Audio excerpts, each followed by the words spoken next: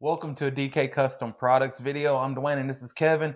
And this video may be a little unnerving for some of you guys, especially if you ride a trike.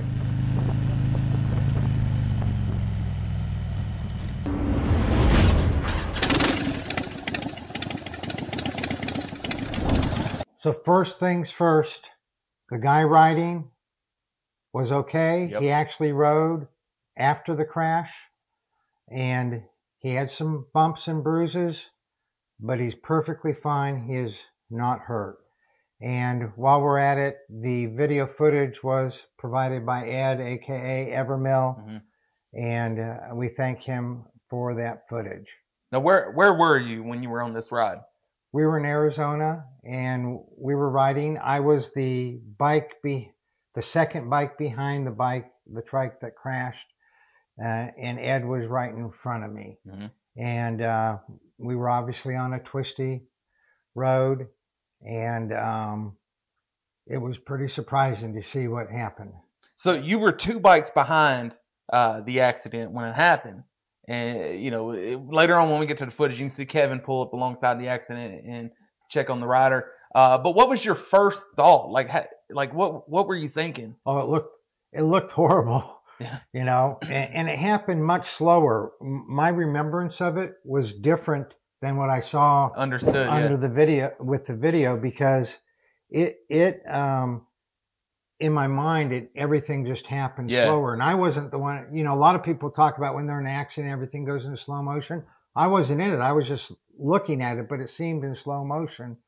And, but watching the video, didn't happen near as slowly, you know, as it did to my memory. But it was, you know, my first thought was, is he okay? You know?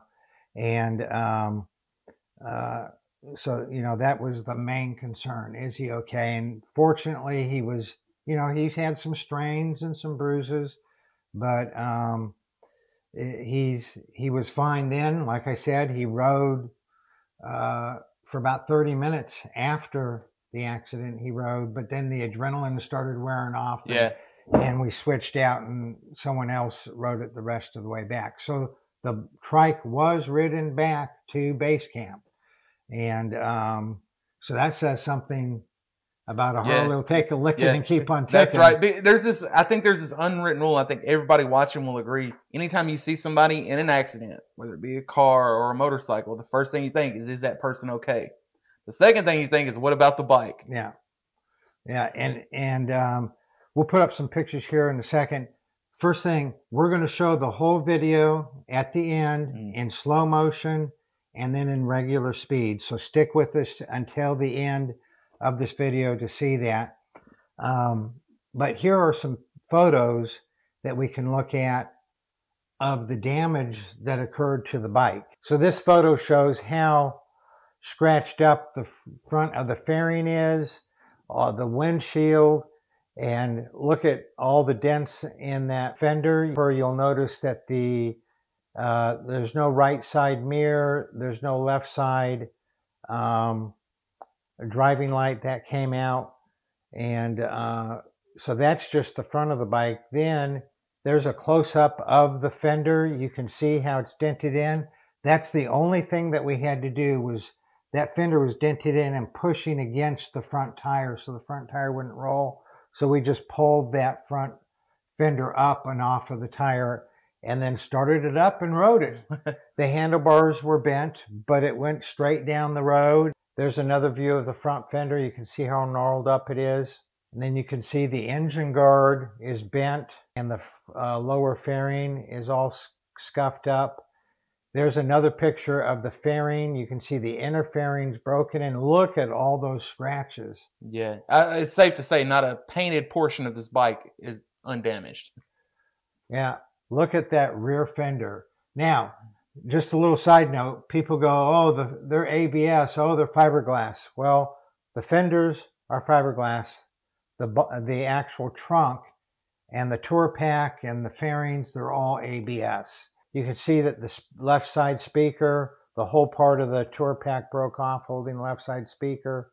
And look at the whole inner fairing got tweaked so much that the glass actually broke in the speedo and the odometer. Just from the photos, you can tell this was a gnarly accident. $18,000 worth of damage to the trike. That's on the initial estimate before they've even started taking it apart. It will probably grow from there. But he was wearing all of his gear, boots, gloves, leather jacket, modular helmet closed. Mm-hmm. So here you can see how, is this the front of his helmet, sort of like the front of the fairing, it just all scraped up. And obviously what he said is when he looked at that, he goes, that could have been my face if I wasn't wearing my helmet. That's a real wake-up call for those of you, myself included, that likes to ride without a helmet. We rode, 1,500 miles around Sturgis, and I didn't wear a helmet most of the time. But, that right there just says, hey, that could have been your face. Yeah. $18,000 initial estimate on damage to the trike. He's fine. Didn't mess up any of his gear other than his helmet. So one of the biggest preconceived notions of trikes is that they're so much safer than a two-wheel bike. And in ways they can be, but in other ways they're not, obviously. So how did this happen? Well, and I've looked at the video probably at least 100 times and gone frame by frame to see what was going on. And we're going to cover that a little bit in a few minutes. And then we're going to do a whole video that'll come out in the next couple of weeks where we dissect exactly what we think happened here and what you can do to prevent this from happening while you're riding. Right, which I think will be particularly interesting to guys that may be new to trike riding, because that easily could have happened to me. Like, that easily could have happened to me. This particular person had this accident, and before I get into it, anybody can have an accident. I don't care if you've been riding for 50 years. It can happen. And so if it can happen to this guy, it can happen to you, and it could have definitely happened to me. I'm less than a novice on trikes. So in generalities, why did it happen? Well, first of all, let's talk about trikes are much safer. I've hundreds and hundreds of thousands, probably over 1 million miles riding motorcycles and trikes. I added it up roughly yesterday thinking about this video, and I have close to 150,000 miles riding Harley Trikes. And so the Harley Trikes are much, much safer. And I'll just let you know why. Number one, you're not going to ever drop it because a foot gives way or the ground was too far away. If you hit some sand or gravel going around a corner, you're not going to low side like you would on a two-wheel bike. If you hit a squirrel or a possum or a raccoon, you might be okay on a two-wheel bike, or you might go down. You're not going to go down on a trike.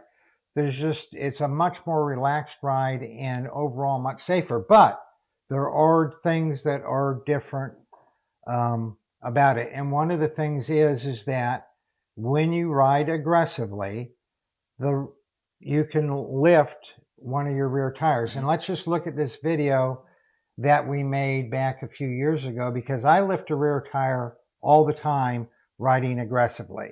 So you can see in this video, I have the body off. We had the body off because we were doing some things that we wanted to show how the suspension worked and everything. But you can see right here, I'm going around on a I'm going around on a left-hand curve, and you can see the inside left rear tire lifting off the ground 2 to 4 inches. Right, and you're not even going fast. The Harleys have what's called a panhard rod, and when you lift the rear tire, you feel it lift to a certain point, and then there's a resistance against it lifting any further. If you do go past that point of resistance, it's like all bets are off, and you're probably or quite possibly going over. I've only gone past the point of no resistance, around the 5 or 6 inch mark one time, and it scared the crap out of me. I imagine it's not like looping a motorcycle when you're popping a wheelie. You go too far back. You can feel when you've gone too far. And I felt that I'd gone too far. And we'll talk about that incident when we do our next video where we sort of dissect in Yeah. detail what's going on. But you can lift the tires. The other thing I want to mention, this is a 2000, in this accident, it's a 2015 Tri-Glide. That's right. So it did not have the RDRS. In 2019, 2020, Harley did a recall for the Tri-Glides and I think the freewheelers. And we'll put a link to that video up in the corner where their RDRS, which is basically a nanny control, was not operating ideally. This isn't that. What happened in this video that you're going to see in a few minutes is not from the RDRS, because this bike didn't have RDRS. So do you think this is one particular thing that caused this accident, or, a lot of little things, or just, just the perfect storm? Yeah, I think it was just a confluence of many factors that just happened just wrong. Yeah. Okay.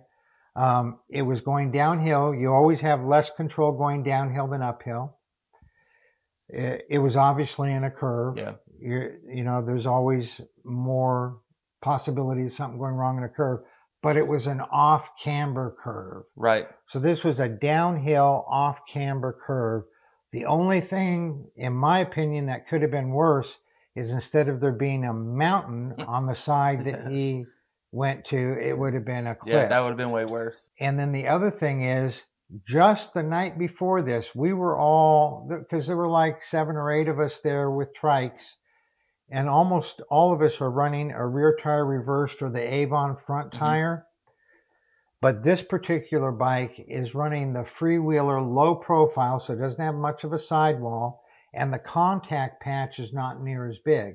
Now, I don't think that that is the cause of the issue, but there were bikes in front of him going faster than him. There were bikes behind him going faster than him, and none of them crashed.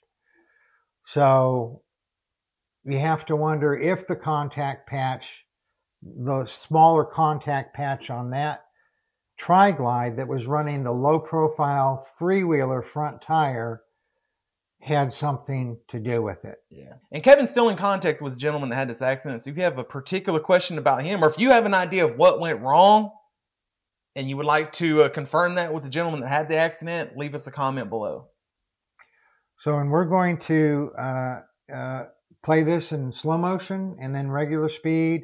And then we'll have a video in a couple weeks where we deconstruct everything frame by frame of what we think happened, and how we can all ride safer on our Harley Trikes.